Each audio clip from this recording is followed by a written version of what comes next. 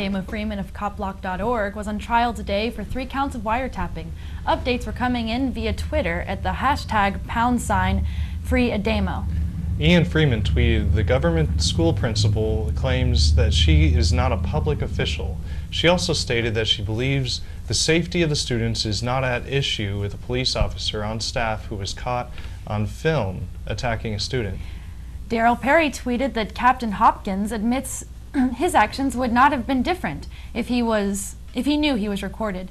He also tweeted that the jury was instructed to disregard the potential punishment. Clyde Voluntarius tweeted that Ademo was allowed to argue jury nullification, and the judge instructed that the jury that if they found him guilty, they could acquit. At 3 p.m., Ademo was found guilty on all 3 counts and sentenced to 12 months with 9 months suspended. Good behavior for 5 years with 1 to 3 years in state prison. This is concurrent with his current sentence. So you and I both went to this trial, and it was an interesting one. It was probably the most dramatic trial I've ever been to, just because a lot of people showed up for this. People who are into jury nullification, news reporters, and just supporters of Ademo and Copblock. Mm-hmm. And a lot of people realized, I think, the story was more about the government covering up police brutality and trying to throw a wiretapping charge in it to try to distract from the real issue. And so I think it was hard to point that out to the jury, that this is really about police brutality. And Right. I thought it was real interesting that they didn't want to allow, they say it wasn't relevant or whatever, but the video footage of the police officer slamming the kid's face into the table, that right there was Ademo's motive for committing that crime. So like that should have been allowed in. Which is like just calling to follow up on it, which is what reporters are supposed to do. And he did in each call. I thought it was just a little frustrating, because the way the evidence stacked up, it really seemed like as we've talked about in the show before, in a lot of trials they want to tell the jurors just to focus on the facts of the case, right, whatever those are.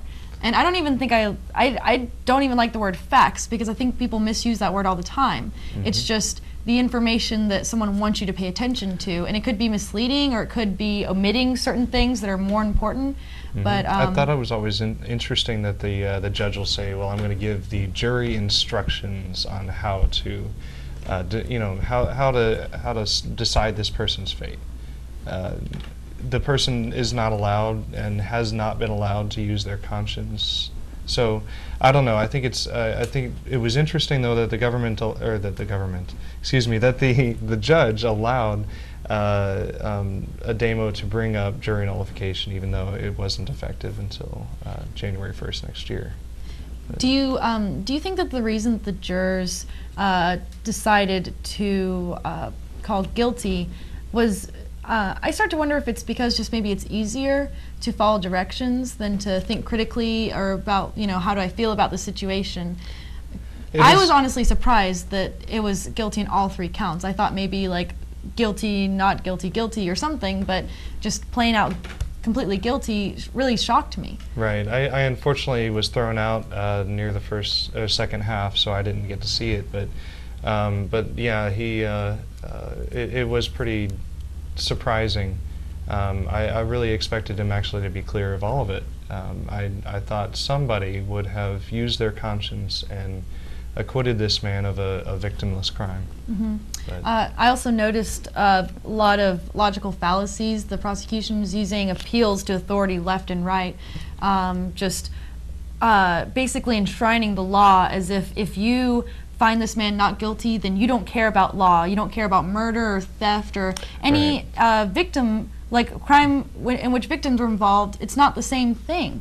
And as a juror, I would be insulted if someone tried to make a correlation between this case and a murder case.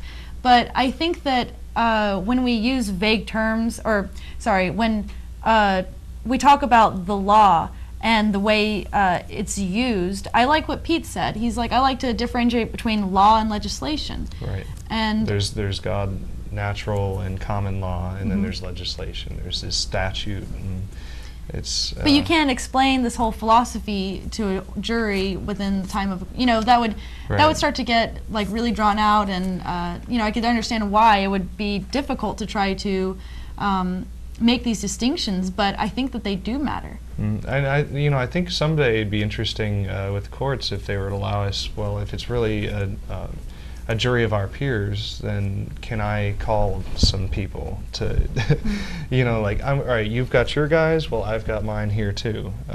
These are my peers that I'd like to introduce the jury pool. Right. And we can pick through those.